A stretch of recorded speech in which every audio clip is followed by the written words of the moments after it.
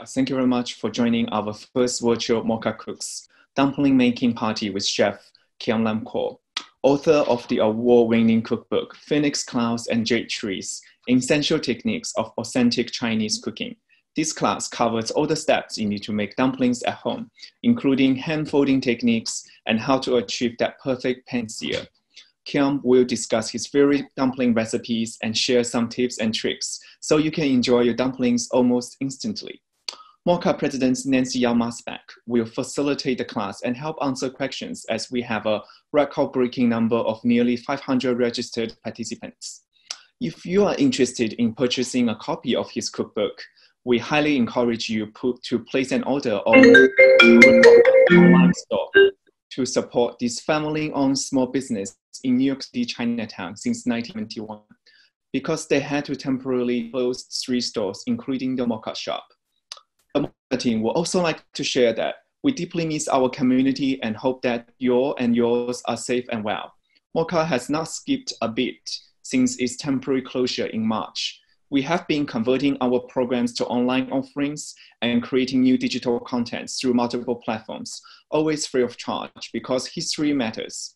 During this Asian Pacific American Heritage Month, we invite you to experience the best of our museum content through digital tours and audio guides, oral history archive, collections online, digital learning courses such as our new MOCA Heroes magazines, My MOCA Stories, social media video series, public webcast, and Listen with MOCA. That being said, we have been hit hard by the dramatic loss of income due to COVID-19. If you enjoy this public program, we hope you will consider making a gift to become part of a continuing lifeline for MOCA. No amount is too little, and we greatly appreciate your generosity. Your support will ensure the survival of MOCA, which has been dealt with many blows over the past months. There are many ways to contribute, including becoming a museum member or making a fully tax-deductible donation. To help bring you a small sense of relief, new MOCA membership will be extended for another 6 months. That's 18 months in total for a 1-year membership. All current members will be automatically extended for another 6 months.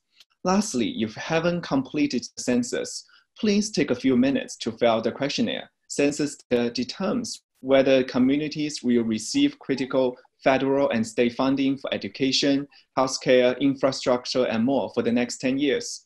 It will specifically impact MOCA's institutional support from federal and state agencies. Without further ado, I will let our President Nancy introduce our guest, Kian. Thank you. Thanks so much, Neil. And thanks to the 260 of you who are going to be eating dumplings for dinner. Yes. And we are so excited for our first virtual cook-in, and we could not think of anyone better to do this than Chef Kian Lam Ko. I'm sorry, I'm already hungry. See, this is getting me very salivating at the thought of dumplings. But Chef Kian, also lovingly known as the Red Cook, he has a blog online that you can check out that he started in 2008. But Chef Kian is a very good friend to the museum. And he has one of the most fascinating backgrounds to how he got to where he is today. And of course, it's on the natural path of being first for 20 years an aerospace engineer and developing software on Wall Street.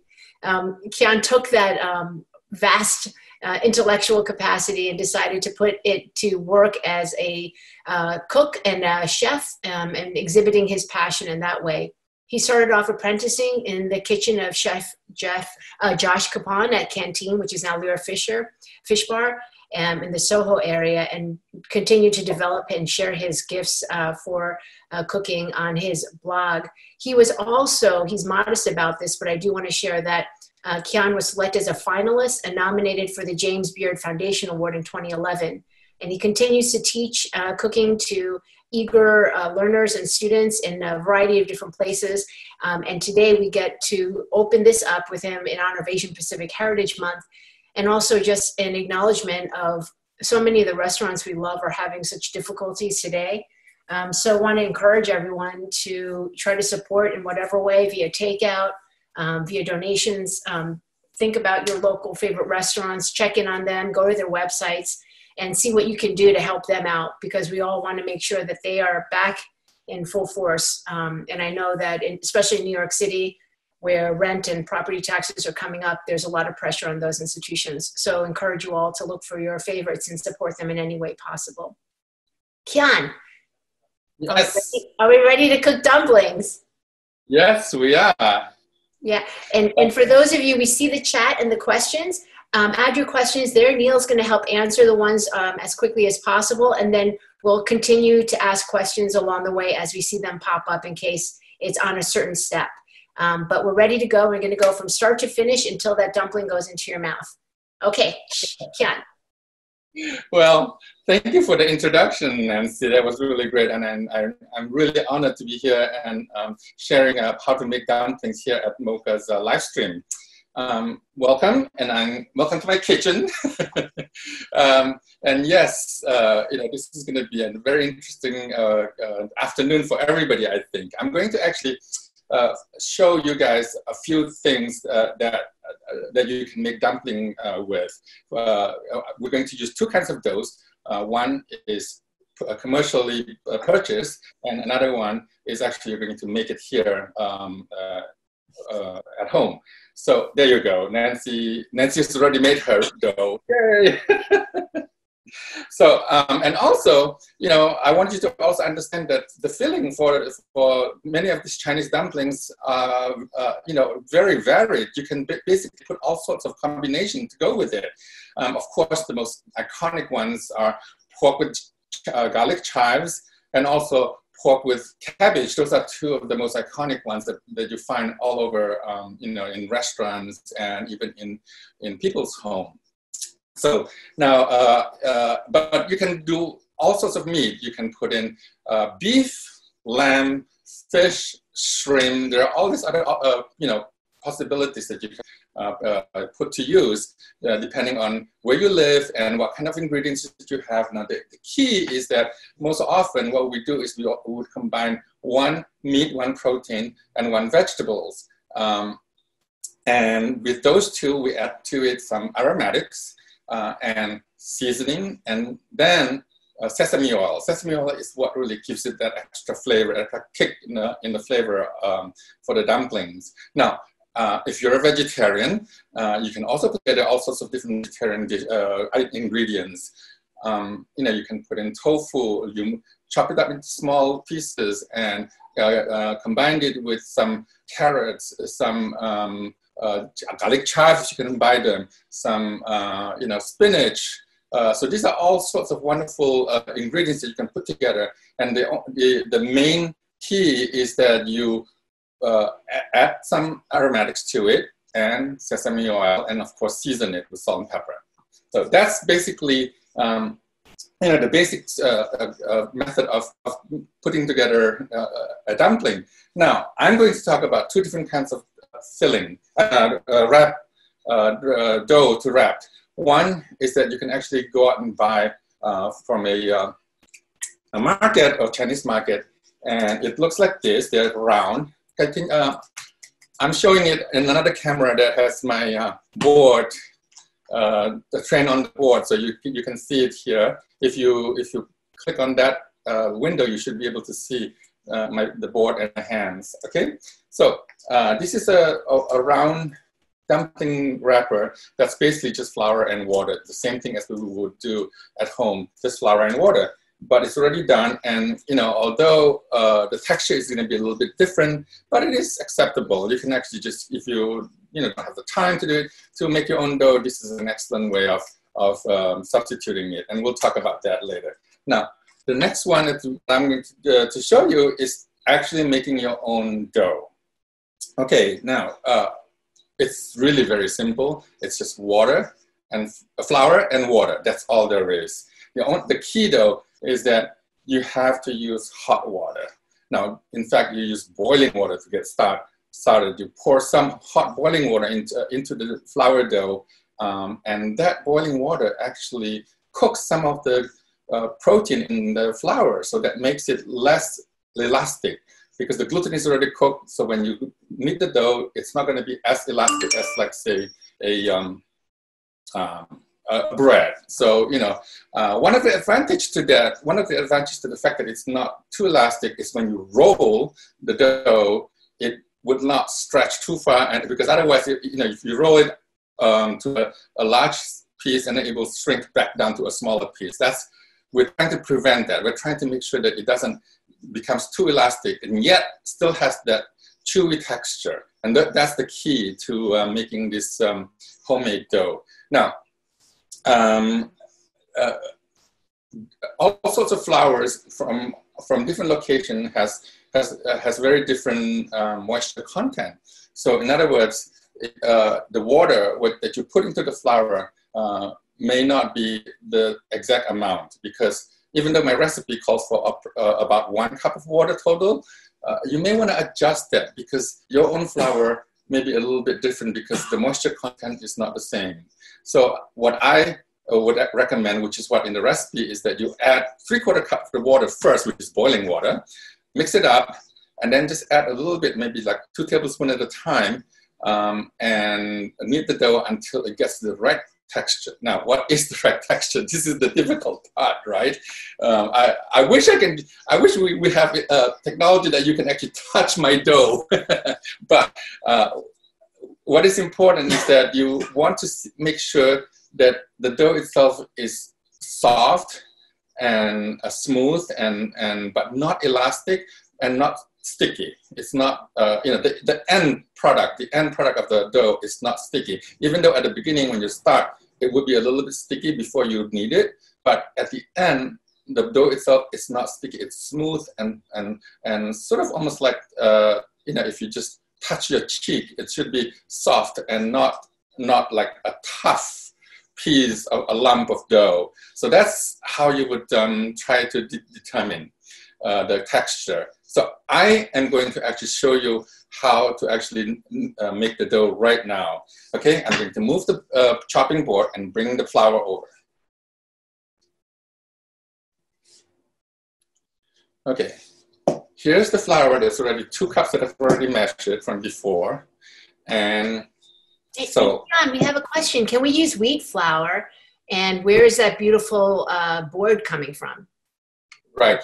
Now, if we use whole wheat flour, you will have to combine it with regular flour because otherwise you're not going to get that gluten. The gluten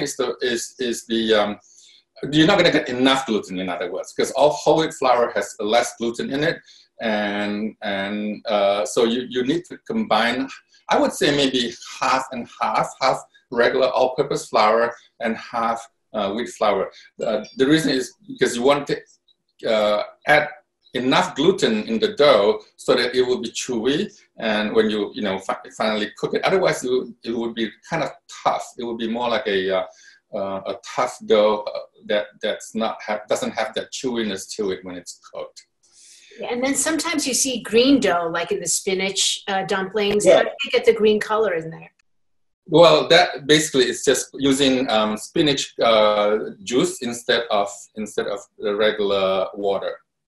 So what you would do is, what I would do is I would still use hot water at the beginning to mix the dough, and then add about 1/4 cup of the spinach juice that you puree.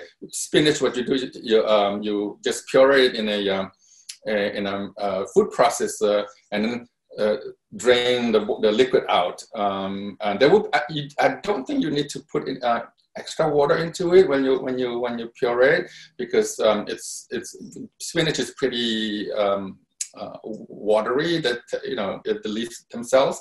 So I would say that you can just go ahead and puree the spinach and then squeeze out the juice, and you only need about 1/4 cup or even less than that to make the dough really green. Now the thing about spinach dough like that, when you cook, you don't want to overcook it either, because once you overcook, the color turns into this ugly brownish green color. So that's one of the things that you have to be careful with.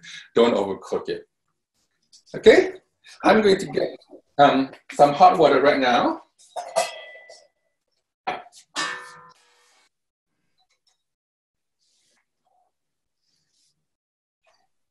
And if we made the dough last night and then we taking it out of the refrigerator now, but it's a little cold, should we worry about that or should we just knead it? What can we do to warm it up a bit? You can actually knead it a little bit and just, take it out a little bit earlier so that it'll warm up to room temperature.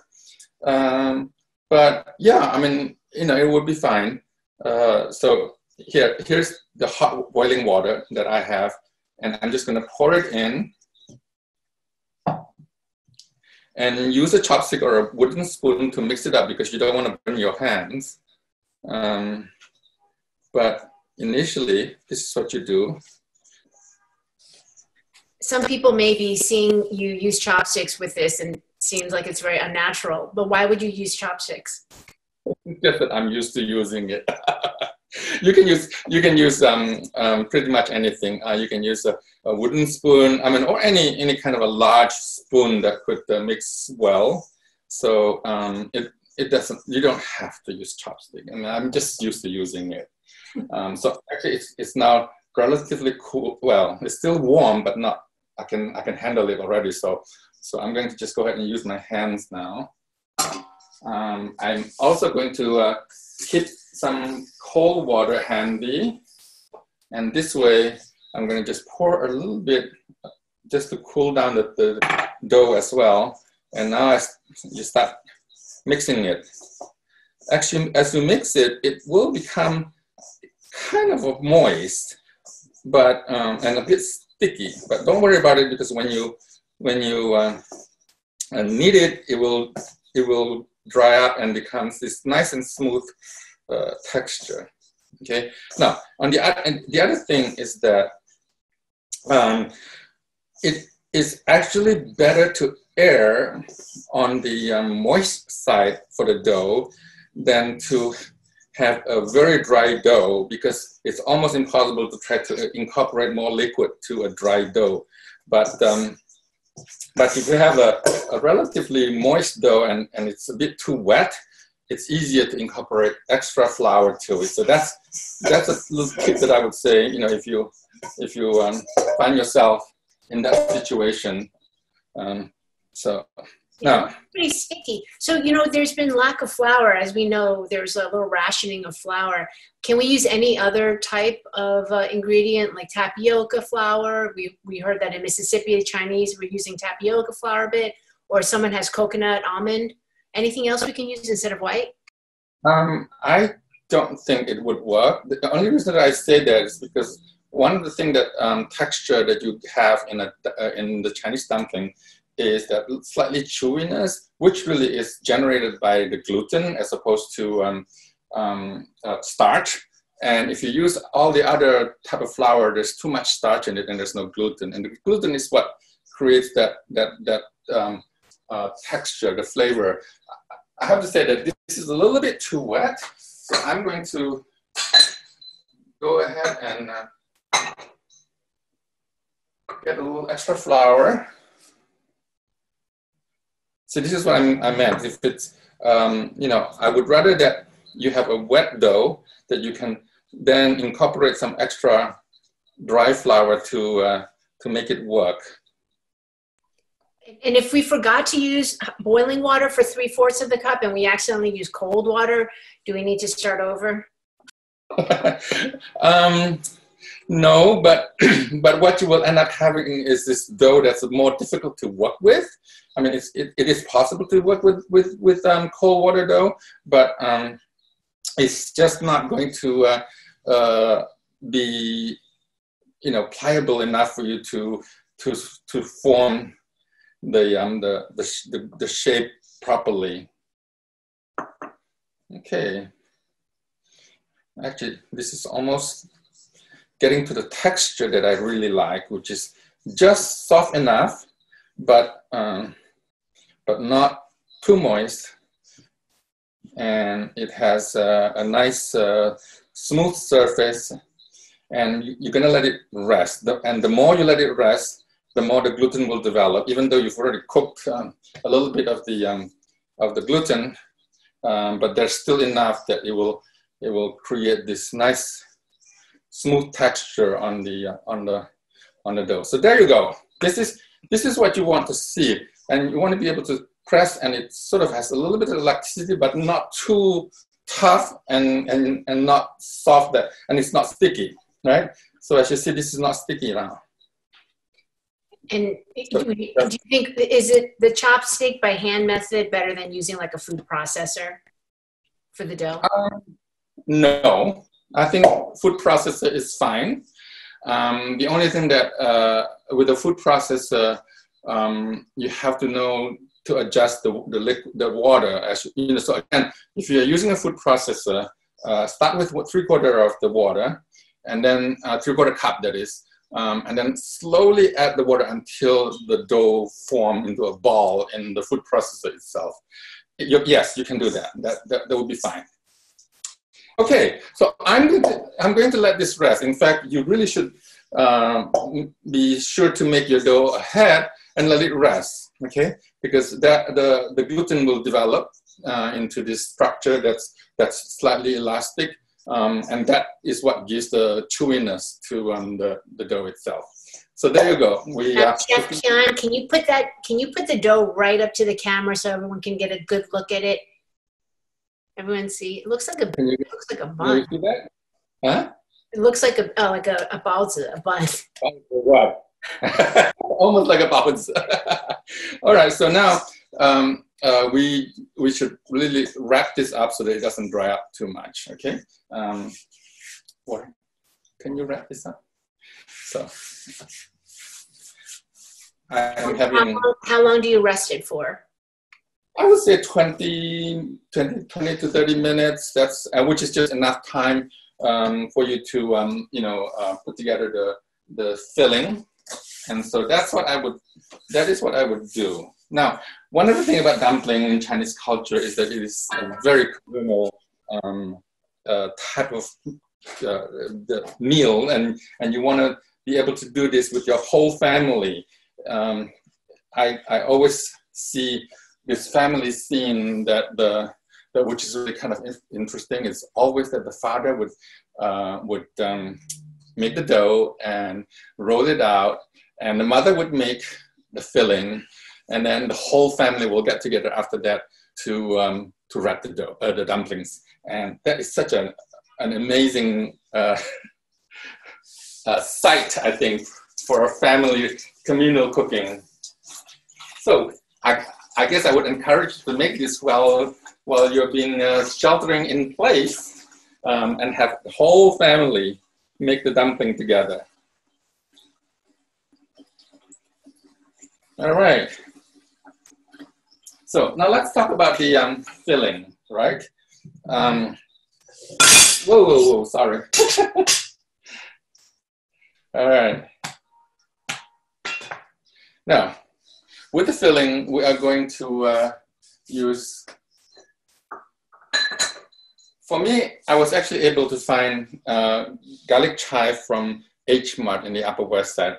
I live in Harlem, and there's an H-Mart in Upper West Side. I was able to walk down there, actually, to purchase this garlic chive. And so I am actually going to make this classic pork and garlic chive dumpling. Okay? Now, the pork is regular ground pork. It's about half a pound, 8 ounces. And I am also going to use the garlic chive. Now, you'll see that this is a lot of garlic chive, but don't be scared, because it will all be wilted and mixed in with the pork. So I want you to understand that the garlic chive in Chinese cooking, we consider it as being a vegetable rather than an herb, and this is why we use a lot as a vegetable to mix in with the pork itself. Okay, now, and it's I've washed and cleaned this, and basically we're going to just chop it up into tiny pieces. I think many of us are wondering where we can pick up one of those cleavers. I actually bought it in Chinatown. There's a lot of restaurant supply stores in Chinatown, especially on the Boweries. There are a few of them. And you can just go in there and ask for help in terms of getting cleaver. Now, there are many different kinds of cleaver. The one that I have is the medium weight.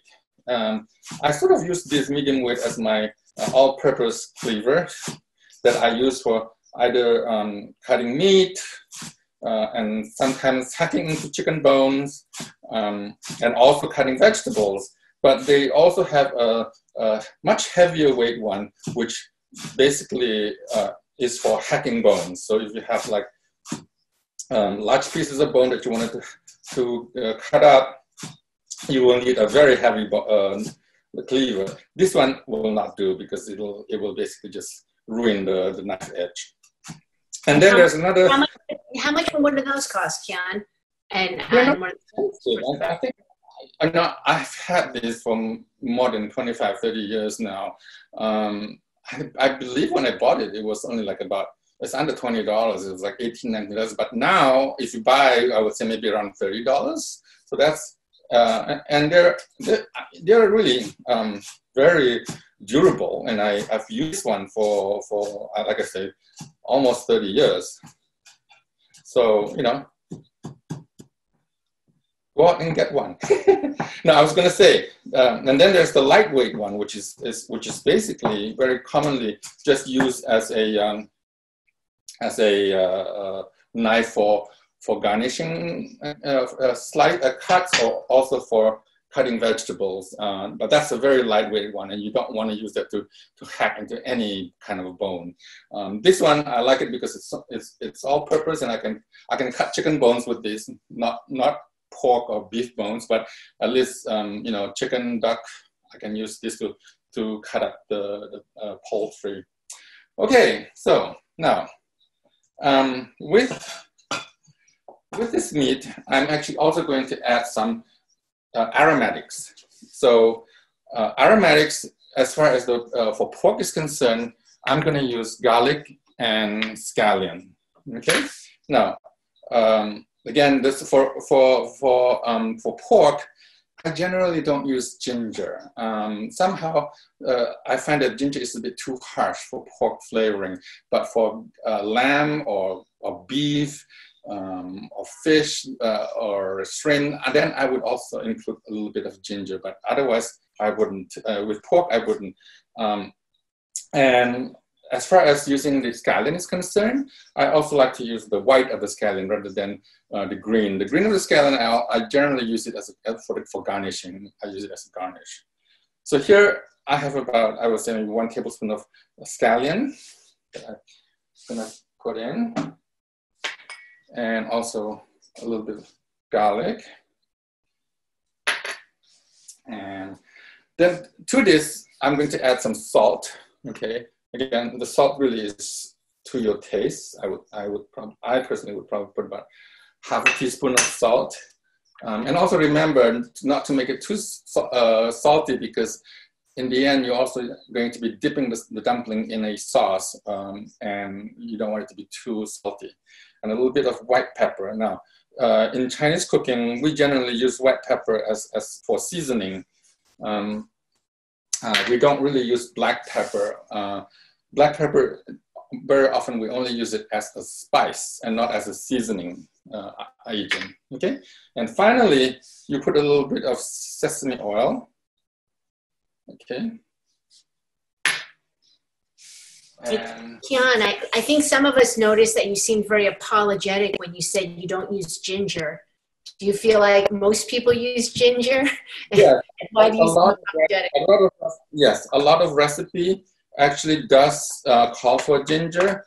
I mean, I'm not a big fan of pork with ginger. So, and in fact, in professional cooking, most recipes don't call for ginger when they're making lean pork. But look, a lot of recipes actually call for ginger, and if you like ginger, go ahead and put it in. It's not gonna ruin your filling per se. And I have another really good question about the ground pork. A lot of people cannot find ground pork. You can find it in all the Chinese supermarkets, but I remember the day my mom found it at the local Stop and Shop, and she was so happy. So what do you recommend for people when they can't get ground pork? Should they buy a pork chop and then sort of dice it or grind it? Yes, chop it up yourself. No, yes, I would say, you know, it's not difficult to chop pork. Buy the pork that has a little bit of fat, like maybe stew pork would do really well if you are able to get stew pork, or if you can get a pork shoulder that has a little bit of fat, because you do want it to have slight fat in your filling. So I would say buy that and then cut it up and chop it up. Or if you have a grinder, you know, or if you have a one of those attachments for your KitchenAid. I'm sorry. On one of those attachments for KitchenAid, and go ahead and use it. Grind the meat up yourself. How does that smell? Looks like it smells really good. And you can replace pork with ground turkey. That's also an excellent substitute for pork if you want to make dumplings. So yeah, I think ground turkey is easier to find in supermarket than pork. So yes, go ahead and get them because they work really well. Okay, so as you see, the chive is beginning to wilt as I mix it in, and so it's really not so bad. But the result is when you make this into a filling, it becomes an incredibly flavorful filling. So any other questions about the filling? Yeah, no, there are a lot of questions. Actually, just backing up to the cleaver, how do you keep it sharp and how do you store it? I would use stone to sharpen it. I use those grinding stone that I would sharpen the cleaver that way. It's the best way to sharpen and store it just like as if you would store a knife. Make sure that it doesn't touch other metal equipment in your drawer. But if otherwise, it's like storing knife. I know there is no knife holder that could hold cleaver, so I would say put it in your drawer. Yeah. And I guess one way to prevent it from directly hitting metal is to put paper towel. Wrap your cleaver with a paper towel. That will keep it from directly contacting another metal items. Yeah, and you make a distinction between a spice versus a seasoning. Can you expound on that a bit? Okay, seasonings is basically for to give the extra flavors like salt and pepper. Salt and pepper basically is just for seasoning to to give it the savoriness to your dish. Now a spice is to actually flavor the dish. For example, like you would use clove, you would use star anise, you would use cinnamon, or cardamom, and these are the kind of spices that actually flavors the final product, final dish. Whereas salt and pepper is just to finish it, to give it the final taste, the savoriness of the dish, and that's where I think of it as being the difference: seasoning and actually using a spice. Yeah, and then I think some questions about the meat, the fat lean ratio. Sometimes you can get 80-20, 90-10. What do you recommend as far as that ratio for ground turkey and for pork? The ratio, like I said, that we could do equal amount of weight of the protein versus the vegetables. Now, one of the things that we need so much vegetable is to give enough texture to the filling, because that way we can not only we have the flavor, but we also have a little extra texture in the filling itself, and not just a plain, boring, smooth filling. So I would say half and half, the same equal amount of weight, not in volume, but in weight. Does that make sense? Yeah, and that was 1 pound of, you used 1 pound of pork, right? I use half a pound of pork here. Half a pound, okay. And how many do you think that's going to make? Okay, I would say that this can make about 24 small dumplings. Well, again, it depends on the size of dumpling that you'd like to make. I generally like to make my dumpling a little bit smaller. I don't like it to be like this huge dumplings. So I would say, this probably can make about 24 dumplings with the dough that we have. Yeah, and if you use, instead of the garlic chives and you use cabbage, can you just go into the cabbage use a little bit? Do you have to boil it first? How small should you cut it? No, I would not boil cabbage. Now, spinach, I would boil spinach because spinach is difficult to chop up when it's raw. So spinach, I would not boil, but just blanch. All that you do is with spinach is that you just take a little bit of hot boiling water, pour over it, and it will just immediately wilt, and then you drain it. Once it's drained, you can start cutting up and chopping up, and that way it's much easier to chop with the spinach. And actually, there's a combination of filling that I love with spinach is actually pork, shrimp, and spinach. That three combination is absolutely delicious. So with that, I would say maybe you would use 1/4 pound of pork, 1/4 pound of shrimp, and 1/2 pound of spinach, or actually maybe 1/3, 1/3, 1/3, because spinach is, once it's wilted, it's a lot. So you may want to do 1/3, 1/3, but make the final product about 1 pound worth, the final filling 1 pound worth. But 1/3 pound of the pork, 1/3 pound of shrimp, and again, the shrimp you should also chop it up into little pieces, but not puree. You don't want the, speaking of puree. If you want to chop up vegetables, it is possible to use food processor to chop it up, but you just want to pulse it to the point that it becomes, like the size of a grain of rice. That way it has texture, but yet it's chopped up. You don't want to puree it, because once you puree it, it just becomes liquid, and then there's no texture anymore.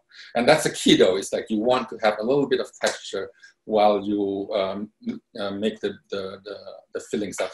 As you can see now, if you look at the board camera, the counter camera, all that garlic chive is now wilted, and it's mixed into with the pork, and there's nothing there anymore. Okay.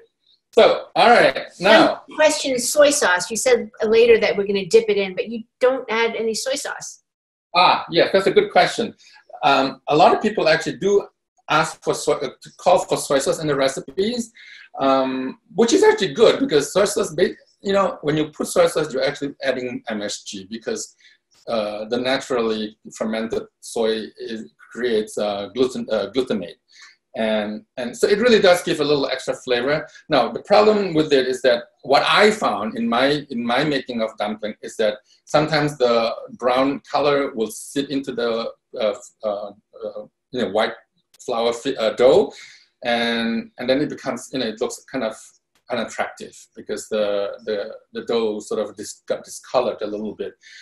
But if you put a little bit of soy sauce, just the regular soy sauce, not the dark soy, use the regular soy sauce that you get for table use. I would say if you put maybe 1/4 teaspoon, and not too much, because that basically just give it a little extra touch of savoriness to it. Yes, it is. You can do that. Yeah, I just don't like it because I don't want to discolor the dough. Any other questions? I think people are getting hungry and ready to go. All right. We are actually really should go ahead and start wrapping, right? So I'm going to put this away. What do you think about light soy sauce versus dark soy sauce? Is there really any difference? Is it a sodium count? No, the difference between, well, okay, when you say light soy sauce, I know we have this difference in terms, in the name of what a light soy sauce is. Well, there is the light soy sauce that soy sauce company actually produce that has lower sodium. But then there's the regular soy sauce, which we, in Chinese, we actually call it light because the color is lighter. And then there's another kind of soy sauce that the color is slightly darker. Now, the difference is that the dark soy sauce is aged, whereas regular soy sauce is not aged. Okay, and the aged soy sauce usually has a much deeper flavor to it. And we often use that as a coloring agent for making Chinese stew. Specifically, there's one particular Chinese technique called red cooking or red braising. Some people call it red braising. With that, you want to use the dark soy, a little bit of dark soy to color the sauce. That way it has this nice brown color. Okay, now as you see this dough here, it's amazing. It's now transformed into this nice, really smooth dough, and that is what we want. We want the dough to look like that.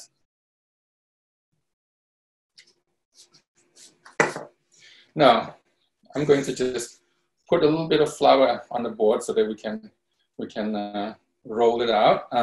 Now, there are a couple ways of dividing this. In northern China, there is a very interesting way of creating a little donut. Okay, as you create into donut, you pull and roll.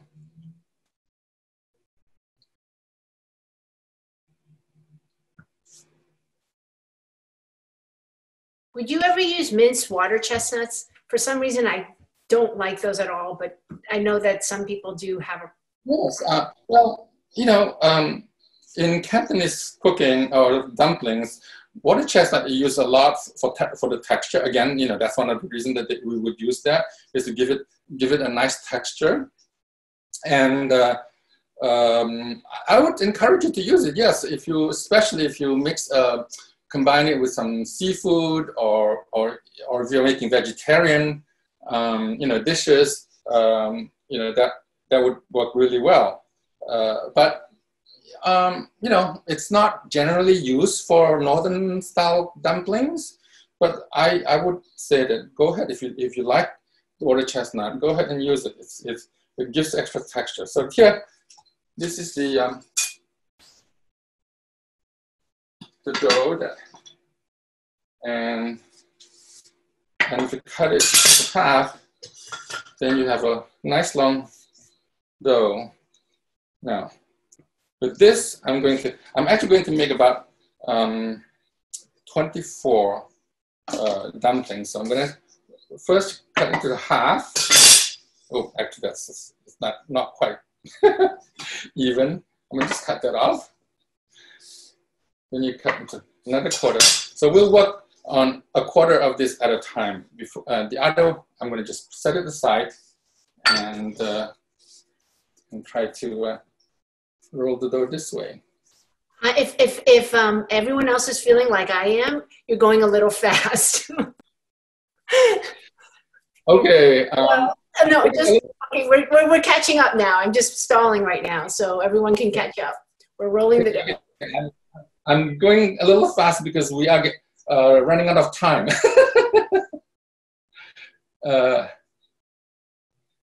Okay, so for each one of those, you can roll into a nice long strip, and if you're experienced enough, you can just pull little pieces of the dough out like that. But otherwise, you can just go ahead and use your knife and cut it into about, I would say, 1 inch length of that. So each one of that quarter, I have about 10 pieces, okay? So now you want to flour this properly. And for each one of these, you press it down into a disc. It's a bit small.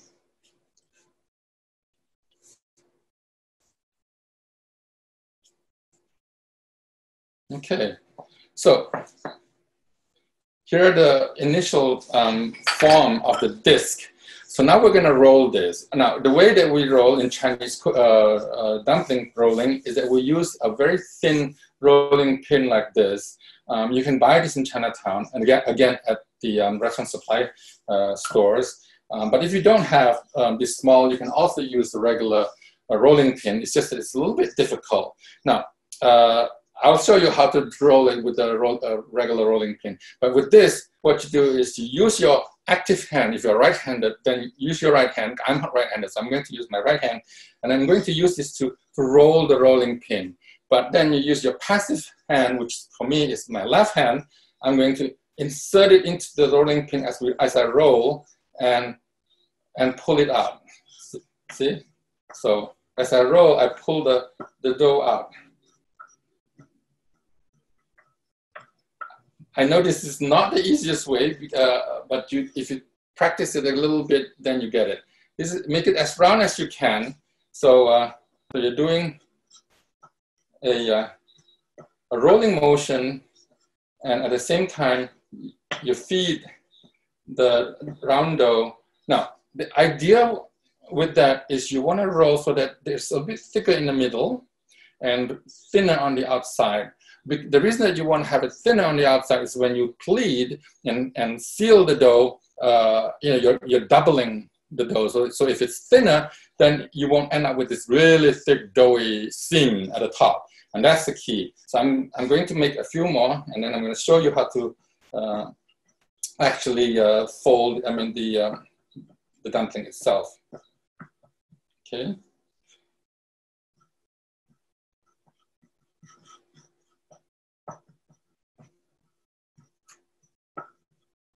There you go. So we've got 4 doughs that's round, or relatively round. and now we're going to actually go fill it. Now, I would say fill about 1 tablespoon of the filling in. And since this dough is actually quite moist, you can just go ahead and pleat it and seal it without putting any kind of moisture around it. So the first thing you do is just pinch one side first. Okay, can everybody see this? Okay, I'm gonna bring it up a little bit. Pinch on one end, and then use your other hand, the thumb and the index finger, and feed the dough at the top. And this will naturally form a crescent-shaped dumpling. So that's how you would fold the dough, the dumpling. So let me do it again.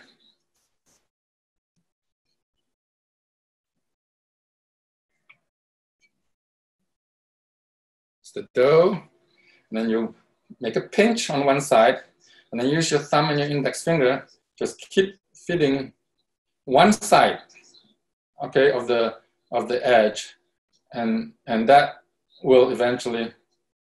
It seems like, Kian, you're kind of pulling on it because the dough is so elastic. Is that? Yeah. You shouldn't be afraid, right? You shouldn't be afraid because it's not gonna break. So I would go ahead and just pull it a little bit. Yeah. So, all right, I'm gonna make 4 of this, and then we're gonna go ahead and use the commercial dough. Okay. Now, pinch on one end. And just hit.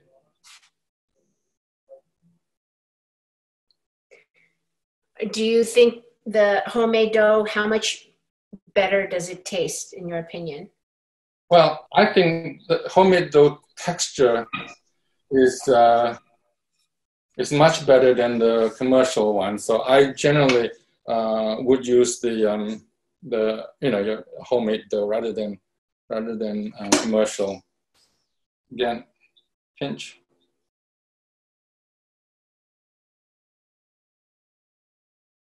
There we go. So, okay, now that we've done this, this is the classic crescent-shaped dumpling that you would fold. But you know, the truth is, in most family, they don't even in the northern family, they don't even make such a beautiful dumpling. You could just do a very simple fold, which this is actually a classic pot sticker fold. You just fold the top and then just fold the end and make it a long, thin shape. And this is a classic pot sticker shape. So you don't even have to create that pleat.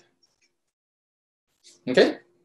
Now, and for boiled dumpling, very often in the family, they also don't use the you know, fancy pleat.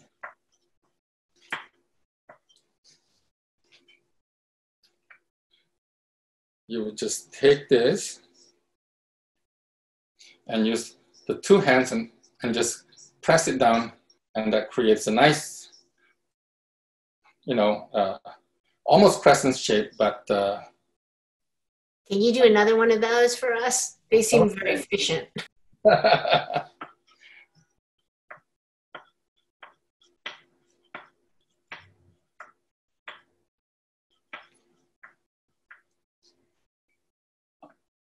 Okay.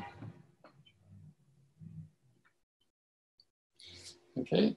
So basically, you just use your thumb and index finger and just squeeze the edges and make it into a nice round shape like that. So, you know, it's, again, depending on what you want to do, these are all the different ways of folding dumplings. Now, I'm going to show you the using commercial wrapper now.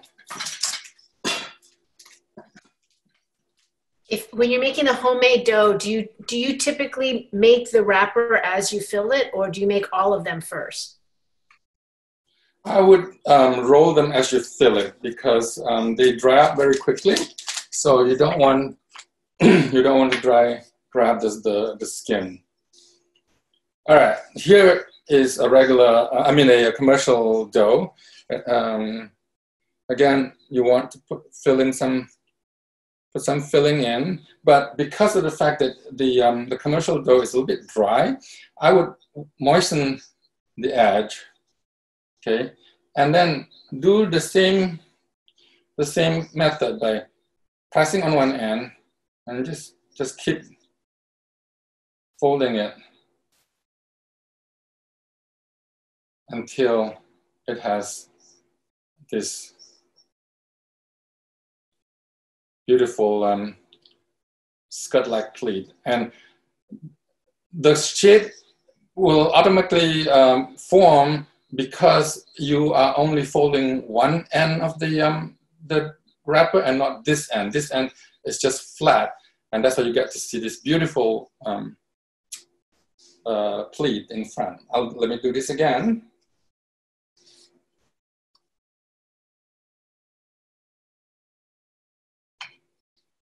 You moisten the wrapper around, and you pinch one end, and you start pleating it. And you just do it on one side of the dough.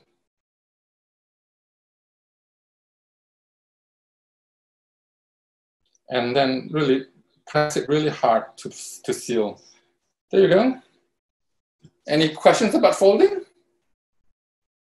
Yeah, there's one question. How do you prevent it from ripping?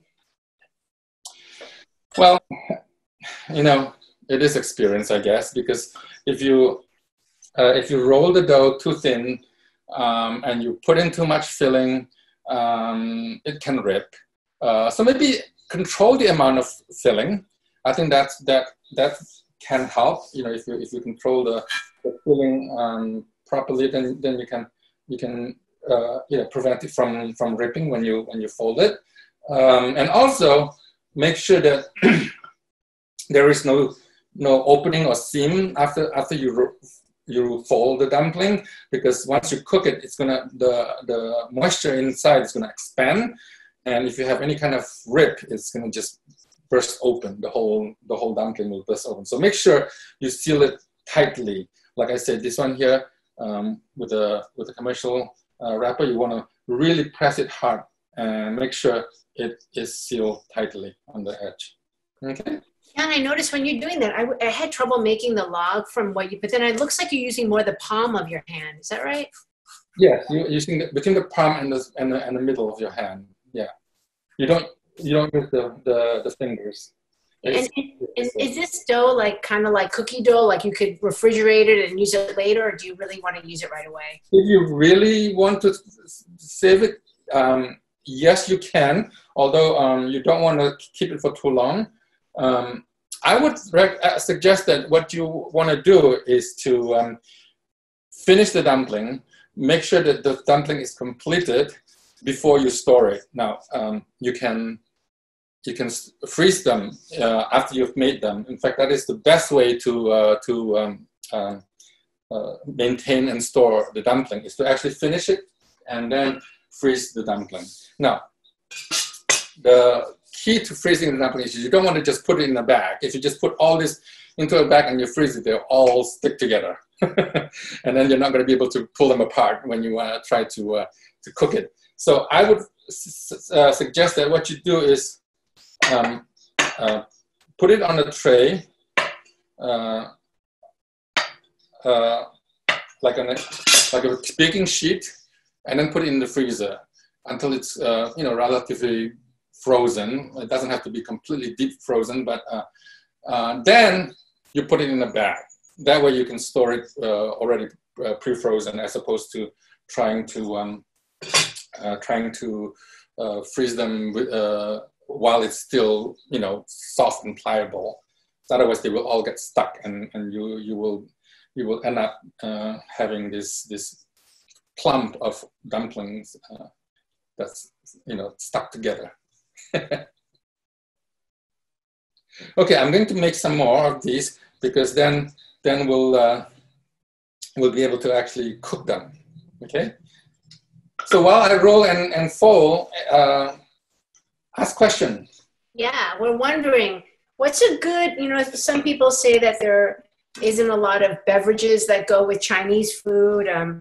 Alcohol or cocktails or anything. What would you say to that? And what do you recommend? What's the best beverage for dumplings? Oh, I'd say beer is the best beverage for Chinese food in general. And I think it's great to have beer with some dumplings. It's just, especially if it's in the winter and you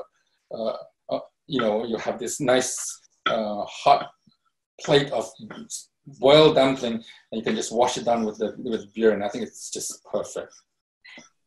And what is it about the beer? I wouldn't go and get baijiu. Although I'm not a big fan of baijiu. I don't know. Do you like baijiu? I do not. It tastes like I don't know what I imagine nail polish remover tastes like. Yeah. But some people want a little bit more information on your rolling pin and like what the size is, and we're getting specific here, and what you prefer to use. Generally, if you go to Chinatown, this is about a little under 1 inch diameter, and if you just go to Chinatown, you can actually buy this in any restaurant supply store. Oh, actually, I wanted to show you how to roll with a regular large rolling pin. Okay, so I actually will just go ahead and roll it like so, like a regular dough, until it's flat and round, and then I would go around the edge and just roll a little bit at a time around the edge to make it thinner. So the idea is you want to have a thin outer edge with slightly thicker interior. That's how I would do if you don't have one of these Chinese rolling pin. So first you roll the whole this out into the thickness that you desire for the middle of the dough, and then you just, roll the edge. And you know, Ken, in the supermarket, I know that a lot of us will find many different types of wrappers. There are square wrappers, there are circle ones, and then there are yellow ones. What do you think? What is one better for frying and one better for, what's the difference? Well, actually, they're usually shaped for a specific application type of dumplings. For example, the square ones, they're usually for wonton, as opposed to this kind of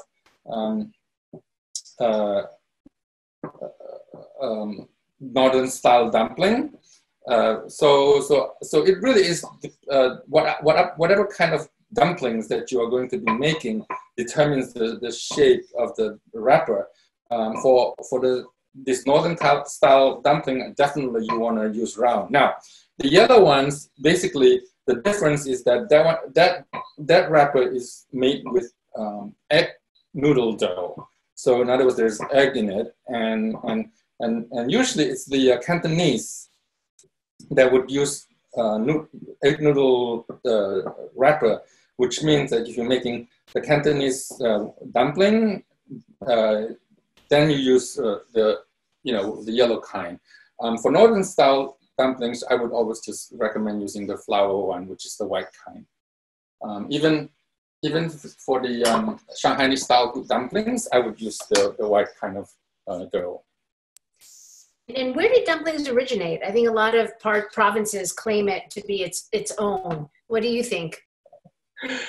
I don't know. The truth is I have never really looked into that, because although I know noodles, there was a archaeological site in central China that they were able to find the most ancient noodles in a tomb. And it was a bowl of noodle that was flipped over, and I guess the noodle got preserved because the bowl was flipped over. And so you can actually see, they found the bowl, and they can actually see the noodles in it. And the noodle itself is actually made from buckwheat flour as opposed to wheat flour. Now, as you know, wheat flour was not imported into China until the Silk Road, because wheat actually originated in the Middle East. And so really the wheat flour type of the wrappers and noodles, or dumplings and noodles, didn't arrive into China until later. At least that's what I know. I think the wrappers that we're making by scratch are about, I would say they're about, what, 2 inches in diameter? They are about, I would say, 3 inches, 2.5 to 3 inches. I like that size because it makes a really nice, dainty looking dumpling, as opposed to these huge, big dumplings that you find in restaurants sometimes, which is commercially made. And this is just perfect for a two by kind of a size. So I like that. I like this size, as opposed to making it even bigger. Okay, so let me make a few more, and then we'll fry. Okay, all right, now cooking them. There are many different ways of cooking these dumplings, and boiling is the most common in Northern Chinese dumpling. So I am going to do that today as well. But here in the US, a lot of us actually like the fried ones. Now, the fried dumplings, sometimes it's called pot sticker. Pot sticker has a very specific technique, and I'm going to show you the actual technique on how to actually make pot sticker. Whereas in many restaurants, if you go to one of these Chinese restaurants, sometimes they say they will serve pot sticker, but it really is fried dumpling, which means the dumpling has already been cooked, either boiled or steamed, and then fried. Whereas pot sticker is not pre-cooked. Pot sticker, you use raw dumplings and actually cook it in the frying pan directly. Now I'll show you how that's going to be done. Okay. So those are the two methods I'm going to show you. Is one, of course, is boiling, which is the most common and typical way of making dumplings, and in northern Chinese we call it 饺子. Whereas the pot sticker 锅贴, you fried it in a frying pan. All right, let's see, 2 more, and then we'll cook. And then you have all kinds of other ones that look like they're more translucent, the peel. Is that rice flour or the green jade ones? Is that also the spinach? Yeah. Well, depending on what they are, there are 2 kinds of dough with that. One is a glutinous rice dough, which is also sort of translucent, but slightly sticky. It has a slightly stickier consistency. But there's other kind which is translucent but not sticky, and that actually is made from wheat starch, meaning it's the starch that is from the flour milling itself. And that starch, wheat starch, actually is an excellent dumpling wrapper for steaming and not frying. But the sticky rice version is excellent for frying. All right, I'm going to. I have a baking sheet here. I'm going to put these that I'm going to boil. Okay, these are the boil kind, and then the rest I'm actually going to fry them and make them into a pot sticker.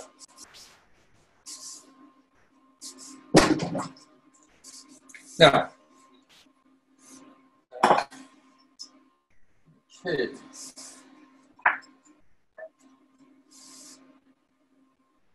Before we put this in a frying pan, I'm going to just clean up this counter.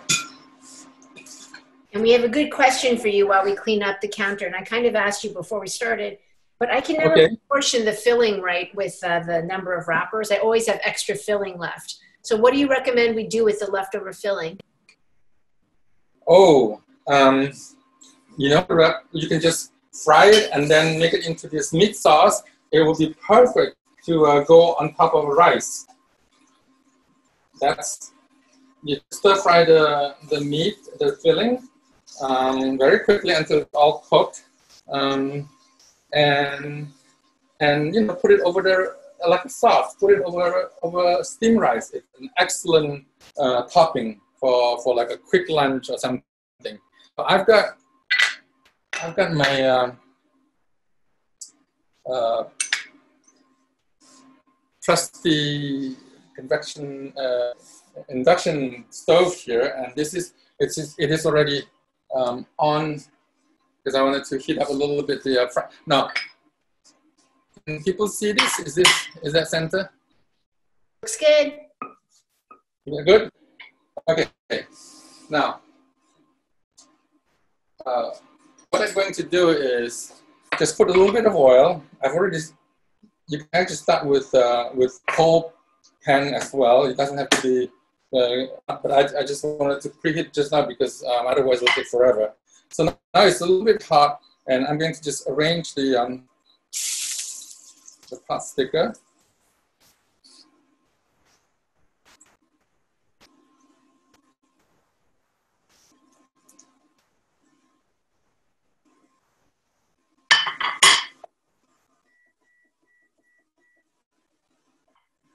Okay. So I'm actually going to, was that just to cover a full layer on the bottom? Yeah, I mean, if you have enough, you can just fill the whole pan. But I just made enough there just to show this. And what kind of oil? Vegetable, canola, olive? I would use vegetable oil, which really is soybean oil, and canola oil is fine. Corn oil is fine, but some people now find that to be not very healthy. So, depending on your concern about healthiness. But, I also like to use avocado oil. Avocado oil is great because the smoking temperature is high and it's flavorless, which is perfect for, making Chinese food because you want the other the other flavoring agent, the sauces, to come through. So basically, initially, you want to make sure that there's a little crust at the bottom, but not burned, right? And not completely fried. And so at this point, you are going to pour some water, because this is when you actually steam. And then cover. So by covering the frying pan, you're steaming the dumpling. So that's what you're doing. You're browning a little bit at the bottom, and then you're steaming it. So you're gonna steam this for about like 3-4 minutes until the water is sort of slightly evaporated. And we're going to do this twice. A lot of people actually in China said you do it 3 times, but I find that twice is pretty good if it's already cooked through. But again, it's up to you. If you want to make sure that everything is cooked completely through, maybe you can do it 3 times. Just pour about, I would say, half a cup of water and cover it. Bring the heat up a little. I guess depending on how, it's going to be different if maybe more water for a bigger pan. Like, how my mom always taught me to do a fingernail of water above the rice. Do you want the water to go up halfway on the dumpling, or about what's the eyeball? Halfway is too much. I would say that just maybe, maybe about 1/4 inch deep. A little, just enough to create steam. As you see, then the steam is coming up, and this is what we want, is to have the steam coming through. And we'll steam it for a few minutes, and we'll open it up and put a little bit more extra water. Can we put the dumplings touching? Because sometimes we see images of a full pan. Or you did very few in there. Is that because you just didn't have enough, or? Yes. I mean, if I had enough time, I would make some more. I would fill the whole pan, with the dumplings next to each other and create this beautiful pattern.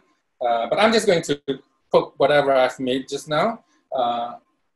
But yes, that's what we would do. And also, lately, in many of the restaurants, you get to see this lacy, crunchy bottom, right? Now, the only difference is that with the lacy, crunchy bottom, what you do is you pour a little bit of flour water mixture, almost like a batter. Just pour a little bit of that batter and spread it around with the water. And as you steam it and fry it, it creates this lacy looking crust at the bottom. And when you flip it over on a plate, it just all has this beautiful shape. So that's the only difference. But otherwise, the dumplings. When do you put that in? When do you put the flour and water in? And about how much? Is it one, like a couple tablespoons with equal parts? Yeah, and I would put it at the end when all the steaming is already done. So you would just want it to finish it at the end. So you pour a little bit of that and let it steam, and that's it. That's basically how they create that crust at the bottom. But it's not as easy as you see, so you have to experiment a little bit with that.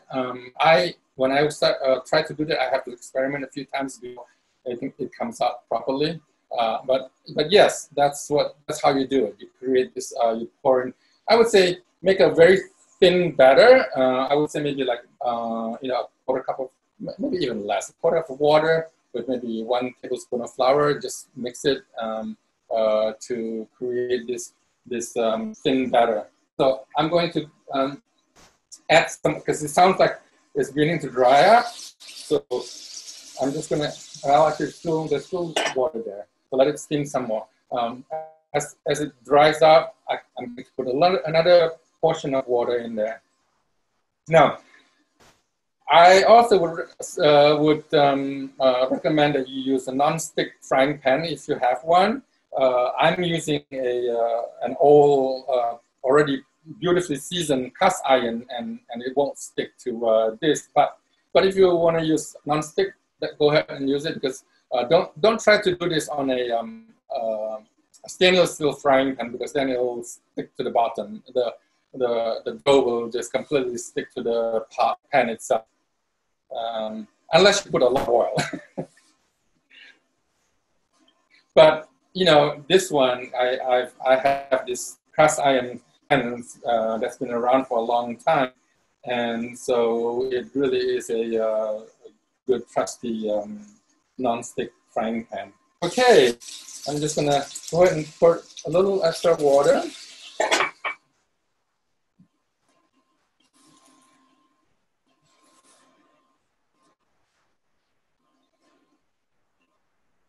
Any specific questions about this?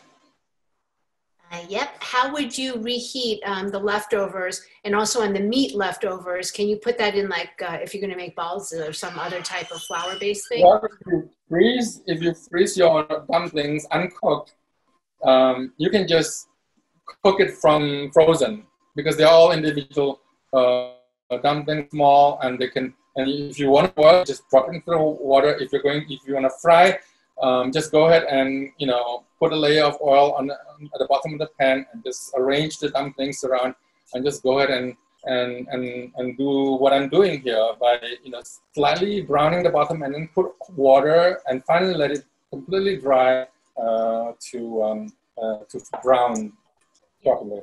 And just in the interest of time, Kian, can you tell us the boiling mechanism? Do you put them in after they've boiled? Just give us a little overview of that.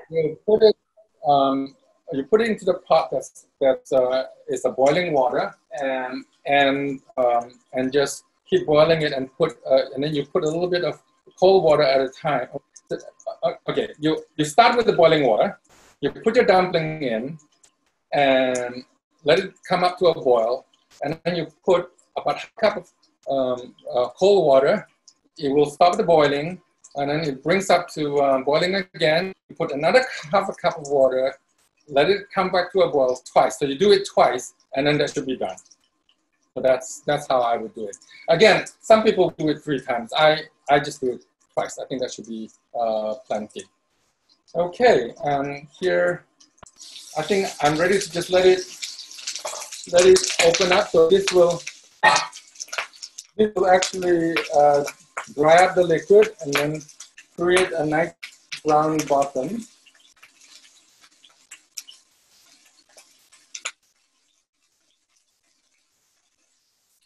And some people, if you're cooking with pork, are always nervous that it's not fully cooked.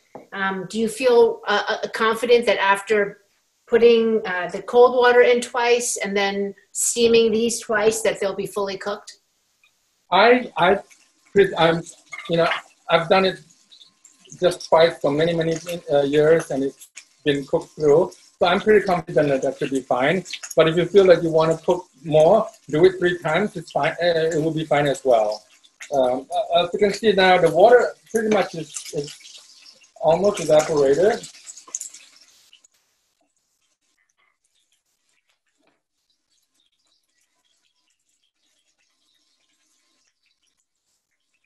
And a very important question that's come up at least 10 times. Tell us your favorite dipping sauce. My favorite dipping sauce would be just ginger and black vinegar. So I would slice up thinly in a julienne, very thin ginger, and then pour some black vinegar, the Xinjiang black vinegar, and that's it.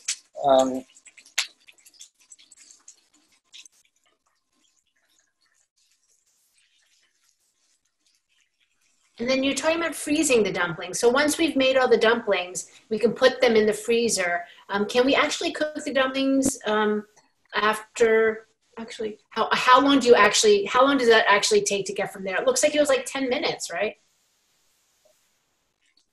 Okay, so here is the pot sticker.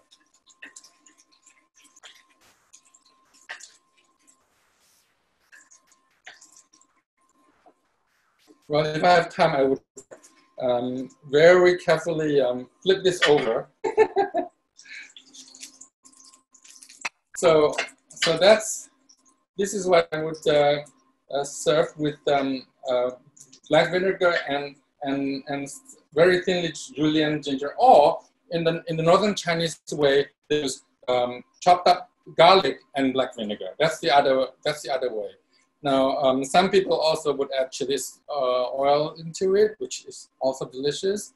I rarely would put soy sauce in the dipping sauce. The dipping sauce usually is black vinegar. And so yeah, so that's the pot sticker. Now, I think we've run out of time, haven't we? Nancy, you there? Yes, I'm sorry. Yes, we are right there, and we want to be sensitive that everyone's trying to get dinner on the table for your families, and you probably need to do some cleanup too. But Chef Kian, you are such a gift to us. Thank you so much for telling us your secrets, and thank you so much for taking us from start to finish. I have mine right here, my dumplings. I have a pot going. I made about 20 while you were teaching us. And oh, good. Thank you so much. And for everyone who's on the call, please let us know if you have your name. We're going to resend out 3 things. 1, the recipes. 2, Kian's amazing books, A Phoenix Claws, which you can buy via the MOCA site, and the Pearl River Mart is our MOCA shop. So we really ask you to support your chefs and support your restaurants and order from them. And I think many of you know that Chinatown has suffered quite a bit in the last several months. So we welcome your support of the Chinatown community. The restaurants, many of them are still doing takeout. Please go out and support them. And Chef Kian, we are so anxious for your next session with us. So thank you so much. Any final suggestions so we don't make sure we don't do anything wrong in the kitchen? No, just go out and be creative with your filling. I mean, there is no one correct filling or not. You just, like I said, you just create your own, but just follow the main combination, which is a little bit of aromatics and seasoning, salt and pepper, and half protein and half vegetable, and that's it. So have fun, enjoy making dumplings.